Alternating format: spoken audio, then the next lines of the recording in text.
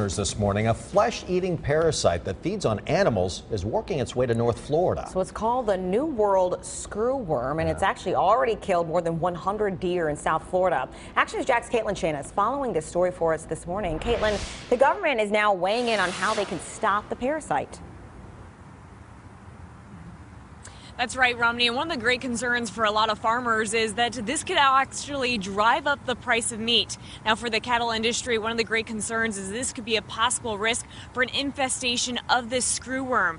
Now, Action News Jack spoke to one local farmer, and he tells us his greatest concern is not only that it could cost him money, but in the end, it could also cause an extensive amount of money for shoppers the next time that they're going to the grocery store just trying to buy beef. Now, also, Senator Bill Nelson is calling on the federal government to ask for assistance to keep these bugs from spreading. This comes after a flesh-eating parasite was found in a stray dog in Miami-Dade County earlier this week.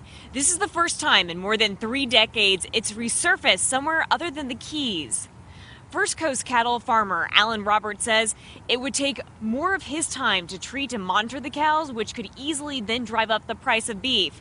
Now, many shoppers told Action News Jax they'd buy beef if there was a problem, and others are also sharing with us today that, even if the price went up, they would still buy beef because for them, it's something they really thoroughly enjoy to eat. And no matter what, a lot of people are weighing in on our Facebook as to whether or not they will buy beef and or not. If you'd like to join the conversation, you can always head over to our Facebook page and we'll be able to share those later on in the newscast. Reporting live this morning, Caitlin Shanna, Fox 30 Action News Jack.